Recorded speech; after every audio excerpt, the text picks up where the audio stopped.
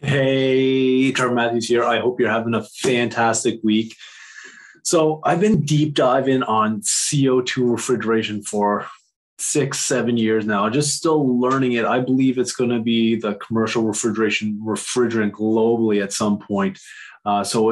If you start learning it now, you're going to prepare yourself for the rules and regulations that are coming up in a lot of countries around the world. And you're going to see CO2 continue to grow in the CO2 space. I found this awesome diagram from Bitzer, this animation. I kind of want to go through with you just to kind of give you an idea of what a transcritical booster system is. And when you start working on CO2, just know that it's nothing to be afraid of. It is still a refrigerant. It runs at higher pressure. So there are some safety factors that you need to really understand. But I really think this is a great diagram and animation that you could show other people. And I highly recommend that you do that. I really learn a lot more by training others, by sharing my knowledge. And I'll walk through this with you. And then what I want you to do is walk through this with somebody else as well. And just get yourself more familiar with a CO2 system because you will be working on CO2 refrigeration if you're not already. So as you can see up here are medium temp compressors. This is the discharge line, okay?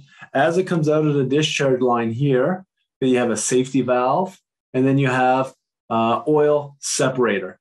There's a little plus sign here. You can open up and see inside the separator what is going on. What the separator does, it separates the oil from the refrigerant. The pressure in this line, can be anywhere between 900 psi all the way up to 1,1500 psi, right? Depending on the ambient temperature and, well, the way you want to run it, because maybe you're doing heat reclaim or something, so you are running it in transcritical mode. The separator separates the oil goes into the reservoir here that you can turn on and turn off if you want to look at it, this little button. And then this goes back and feeds the oil regulators. So, OM5, OM3, OMC, the Carwan modules, there's so many different ones out there. So to make sure you maintain oil level in there. And then you have another pressure relief here back into the suction. Okay. From here, you're going to the gas cooler condenser. It's called a gas cooler condenser because when it's above 87.8 or 31 degrees Celsius, it is not a condenser anymore. It's a gas cooler. You're only trying to reject heat. You're trying just to cool it down. That's why you call it a gas cooler. From here, you're going into a plate heat exchanger. And then you go into what we call our high pressure valve right here. So this, as you can see here, this is a Danfoss high pressure valve. And then you go into your flash tank receiver.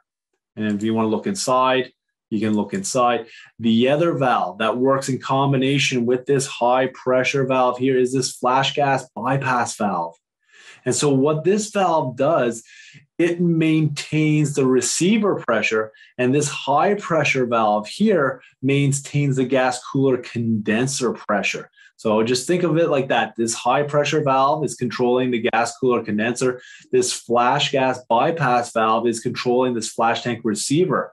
So what it's doing is bypassing gas to make sure you have a good quality of liquid and good pressure liquid going to all your loads, all your cases, plate heat exchangers.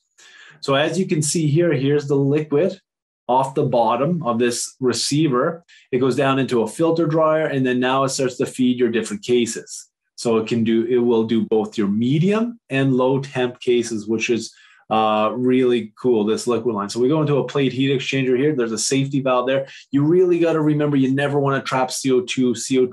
CO2 expands so fast, unbelievably fast. So you got to have a lot of safety valves, check valves around different things. So now we feed this plate heat exchanger. We'll go down through the plate heat exchanger, and then now we feed into our electronic expansion valves, as you can see right here.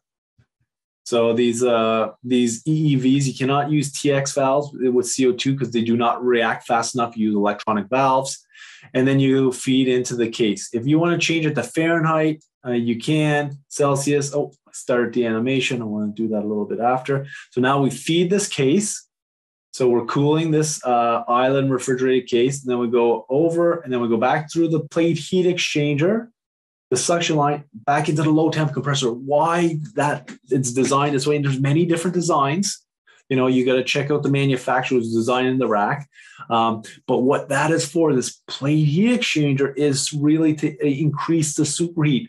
So you have like a 20K, 25K superheat, or a 36 degree or 40 degree superheat for these low temp compressors, because that CO2, the way it mixes with the oil, when you're below that for your low temp compressors, the oil is saturated and it's really soluble with that CO2. And what happens, it starts to flood back, even though you have, say you had 10 degrees superheat at that compressor, or 5 or 6K.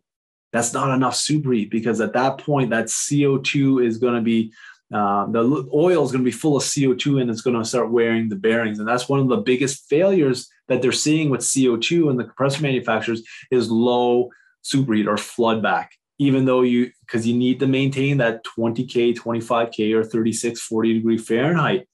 And then we go back to the low temp compressors.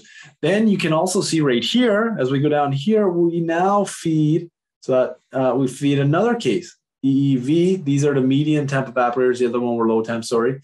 And then still EEVs, you got sight glasses there. And then now we go into a suction filter, and then back to the medium temp.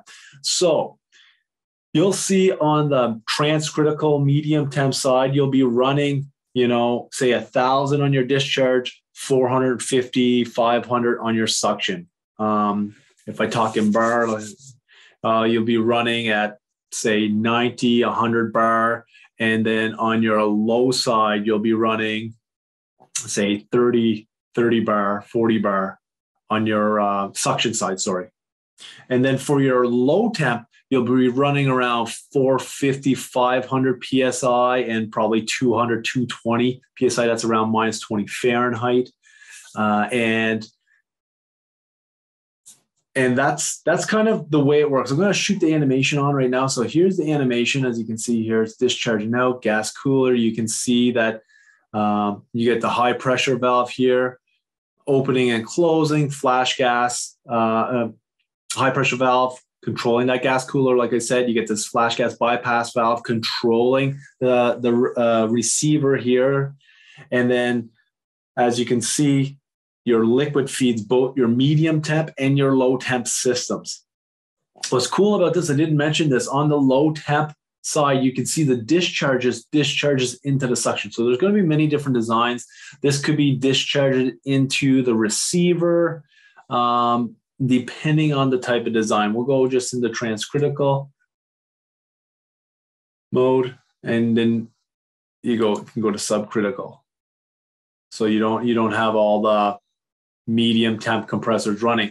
One thing you need to be aware of, you cannot run your low temp compressors without the medium temp. As you can see, the discharge of the low temp is pumping right into the medium temp. So if you try to start the low temp, or you shut the medium temp circuits off, the transcritical circuits, you're probably going to blow a charge.